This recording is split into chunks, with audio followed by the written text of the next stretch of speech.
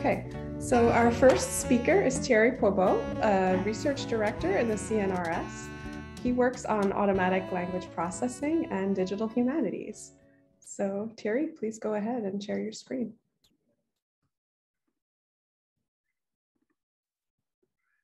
So I hope you can see my screen. Maybe not the. Yes, we can, but we can see the whole window. So yes, if you share, yeah, perfect. Okay, so I will speak about generating poetry and around a small project called OuPoCo, which refers directly to what we call in French l'ouvroir de poésie combinatoire, and I will explain what it is a bit later on. And it's a joint project with different people from my lab working in Paris. So first thing we can ask is, why do we want to produce poems with computers? And in fact, if you look online, if you have a look online, you will see that it's very popular activity. There are lots of systems available. It's not just a hobby, because lots of people are publishing in the best conference. So in my domain, computational linguistics, it's at ACL. So you could see very frequently publication on this topic. And even on Chinese or French, there are systems that exist. So why is it so? Because first, it's a way to explore most recent NLP techniques, but it's also a fun activity and it's non-commercial, whereas most of NLP is now driven by commercial products and commercial activity. And it's also a way to explore machine creativity. To what extent can we say that a machine is creative? So what's at stake? It's generating text with constraints, of course. So it's the main thing is maybe ensure proper rhythm and structure of the poem. We need to generate from right to left, so to control what is at the end of each verse. And what people generally want to do is to integrate topical constraints so that it is the poem has some coherence. So there are lots of open questions. If we just go from a research point of view, is how to evaluate. Has this any literary interest? So that's probably of interest for people working in literature. And has this any other kind of impact? And I will try to answer this question a bit later on. So I will present briefly what we have done around this small project called OuPoCo. So it refers directly to Queneau. So I will not read all you have on the right of the screen, but it's these books that you can see where you have different verses and you can compose different poems by choosing different verse in the poem. So you can, using this kind of this book, you can produce several billions of poems. So the idea was so there are lots of people who took the project from Queneau and put it online, but in fact, it is still under copyright. So it's normally not possible to do it or not allowed to do it. So we thought about using a corpus of French poetry that is free available and to do it the same. So it was a way to revisit Queneau's idea, and it implied collecting corpus, analyzing the structure of the different verse, and imagining ways for the user to interact with the system. So Queneau, from the beginning, said it was not very interesting to have something that produced automatic poems, but he wants to be able to play with the system. So that's also what we wanted to do.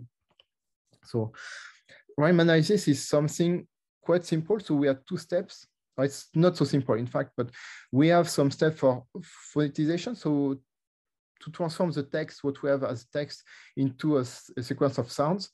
And then we have some specific rules, because you may know or you may not know, but French has very specific rules, like in, I think, any literary traditions about what could be a good poem. So this is done using a commercial software called eSpeak. And then we had lots of different rules that have been implemented. The fact that you have different sounds that rhyme in French, like O and O are two different sounds in French, but in fact, you can put it in the end of the verse. But on the other hand, you have things that A can be written A or A and E after it. That do not rhyme. So it's not obvious, because from the phonetic transcription, it would be the same. So you have these two steps that are necessary. And it's also a way to put explicitly the versification rules in French, which are not so obvious. You have different structure of poems that you can generate. And this is what we can produce with the system. So you can say that it looks perfectly okay. If you don't speak French, it looks completely fine. If you speak French, you will see that when you read the text, there are some bits and pieces that looks a bit strange, a bit odd. Because of course, since we generate verse by verse, the coherence of all the verses is not always completely okay. So what we are doing now is to add node generative techniques to the system so that we can produce some new kinds of poems. And for example, we have a better integration. We are looking for better integration of topical constraints so that we better control the coherence of the text. And we can also produce from one or two initial verses so that we can produce, or we hope that at some point we can produce a poem in the style of different authors. It can be Baudelaire, or it can be Queneau, or whatever. So the interest and the impact of this, so there are direct outputs that you can see online. So there is what we have produced is a publicly available database of more than 5,000 French nets. And that has been produced through a collaboration with the BNF, with the French National Library. And so they gave us lots of text, lots of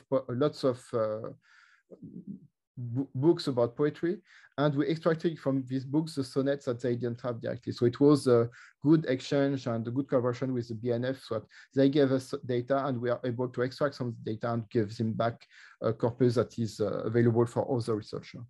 There is maybe the most important thing, an interactive website that you can use and explore, and also a didactic short movie. But that was not all. So we also work with a group of artists called the Atelier Raffard-Roussel. So in fact, it's two artists. And they have produced one you can see on the right of the screen. So the poetry box. So it's really a box, a kind of a tool, something that you can carry and you can show in different locations, in museums or in libraries. And it's also a fun object so that you can produce poetry by just turning the wheel on the side of the object. So it's fun. It's a way to have interaction with people and to have children, for example, interact and look at the system. We add different things on the internet, on Twitter. So the Infinite Poem is not running anymore, but we have the Twitter OuPoCo bots that produce 4 verses every 6 hours. And we had different projects like Book on Demand and the digital ink printer. That was a project from the Atelier Raffard-Roussel. So we have different tools so that it's not just a website, but we can really show this kind of project in museums or library or different locations. It's also interesting for educational purposes. So we made different demonstrations like in Fête de la Science. So it's a Festival of Science in Paris. And we also went to primary and secondary schools. And the findings that, so there was people who were sometimes afraid that this looks like poetry could be anything. But in fact, people understand very well that these are not real poems. They are interested in going further. So especially when you're online, if you put your mouse on a specific verse, you can see where the verse comes from. So it's a way to also explore. Sometimes you have a verse that is quite original, a bit strange. So people want to see where it comes from. And it's a way to explore the corpus of French poetry. It's also a way for, especially when we go to school, a way to explore the notions that are a bit abstract. And professors often say it's difficult to teach what is text coherence. Through this experiment, you can see that some poems have problems. So they are not completely coherent. There are bits and pieces that look strange. So it's a good way to make children see and check these problems. And it's also a way to explain explicitly versification rules. So what people say, so different teachers say, it was a very effective way to introduce poetry to pupils. So sometimes they're a bit bored, and that was a way to show that it's not only something old, but it's also fun, and it's a way to introduce to the old world of poetry. And lastly, it's a way to explore computational creativity. So there are big questions that people ask since the beginning of computer science. So are computers really creative? And if yes, in what way? So, and you have people like Kenneth Goldsmith who wrote about uncreative writing. So the idea is to move beyond the question of new text and manage, parse, appropriate, and reconstruct those that are already exist. So to take what already exists to produce some new poems and some new form of literature, and to think about what we produce when we do this. To what extent can we say that a computer is creative? So the conclusion, just to be short and just give you an overview of what we have done, is, so what I try to show is that generating poetry is both fun and serious. So it is based on the most recent NLP techniques, and it is really a way to explore very difficult questions like text coherence and so on. And there are still a lot of work to be done to reach human level text, because if you ask someone to evaluate, it's very easy, generally speaking, to see that a text has been produced automatically, at least for poetry, or not automatically. So it is, in a way, a hobby. So people have fun doing this, but not only, because, so as we can see, there is a direct interest for educational purposes in particular. And it's a way to think about the notion of authorship and creativity in computer science. So this was very brief, but you can see a lot of things online, and the best message maybe I can give you to conclude this talk is go online, try the system, and you see if you have fun or if you see something interesting in all this. Thank you. Thank you, Thierry. I think we have a couple of minutes for questions if anyone would like to unmute and ask now.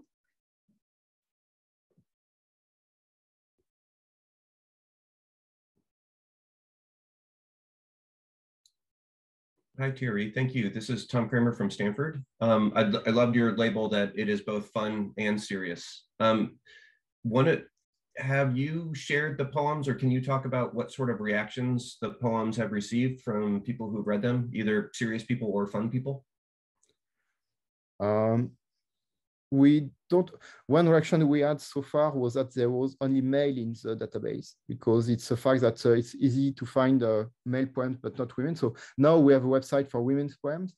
And then the reaction is more about to what way it is coherent or not coherent, or to what should we do to improve coherence of the text.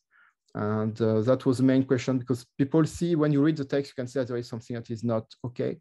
So the big question is generally about how can we improve this and have something that really looks more than human poetry. And I think the answer is, there is no easy answer, but one answer is to go to neural generations that should produce something that is more coherent in this way.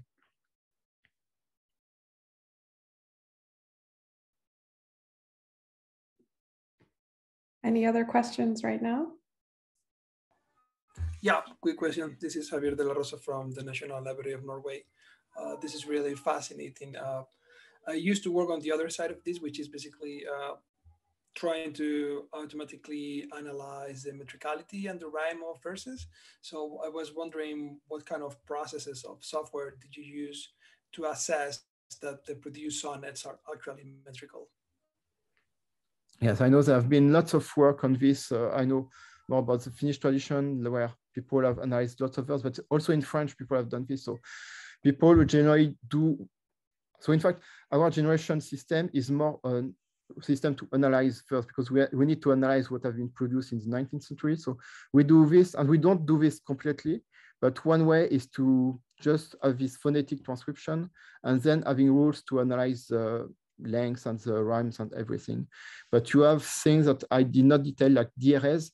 So if you take the word DRS in French, it can be DA with one syllable or DA with two syllables. And that is just because you know that you have a number of syllables in the verse that you can analyze this. So we don't go as far as this, but yes, you have lots of research that have been done. Like I know someone who has done analysis of all Racine and Corneille in French, and they are able to check the structure and check how it is composed. So you have lots of research that have been done on this, and it's quite interesting. Thank you. I hope I have answered the questions.